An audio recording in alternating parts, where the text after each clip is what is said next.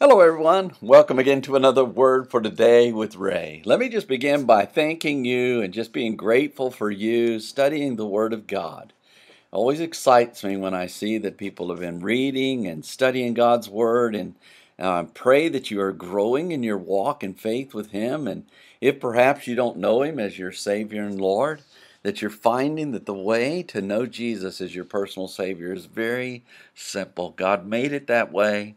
You believe and trust in His Son Jesus, who died on the cross for your sins, and you receive Him into your heart. You believe He was raised from the dead 3 days later, and the Bible says you shall be saved. And that's the biggest desire I have for this, that people would be saved and that they would grow in the Word. We always go to the Lord in prayer as we begin our studies.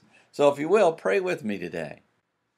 Heavenly Father, we just want to thank you and honor you as we begin this study today, just knowing that you are our true teacher, and we are so appreciative of your word. I'm so thankful, Lord, that you've given us the Bible to study, and also your Holy Spirit, whom you promised would guide us into all truth, and also empower us to live according to that truth. So we bless you, we honor you today, and we thank you for these things.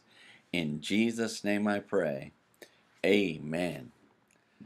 And the title to today's lesson is Lazarus is Dead, and it's taken from the book of John, chapter 11, verse 14.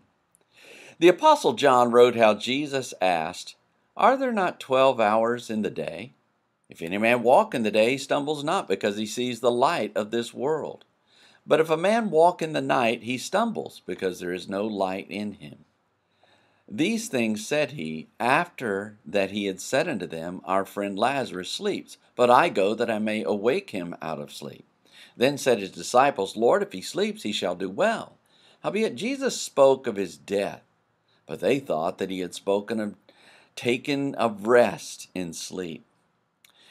And in chapter 11 and verse 14 of his book, John shared how Jesus told his disciples, Lazarus is dead, where we read, Then said Jesus unto them plainly, Lazarus is dead. The verse reads, Then said Jesus unto them plainly.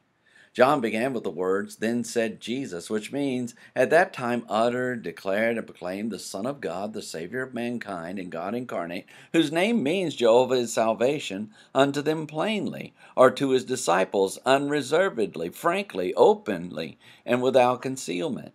John shared how Jesus began to speak to his disciples in an unconcealed manner. The verse goes on to say, Lazarus is dead. John continued with the word Lazarus, whose name means whom God heals, is dead, or is without life, vitality, and breath.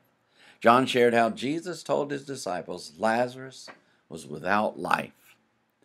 When we meditate upon John's words in this verse, we learn how Jesus told his disciples that their friend Lazarus had expired. Jesus referred to Lazarus as sleeping, and this meant he had died.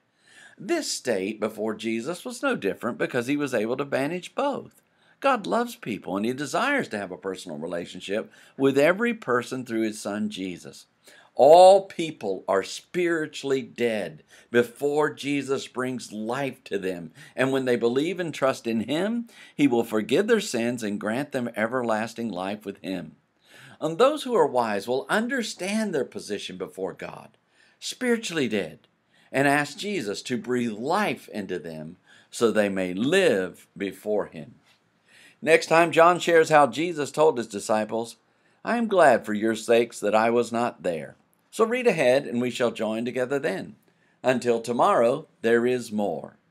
And may the Lord bless you and keep you. May he make his face to shine upon you and be gracious unto you. May the Lord lift up his countenance upon you and give you peace as you continue to study his word. In Jesus' name,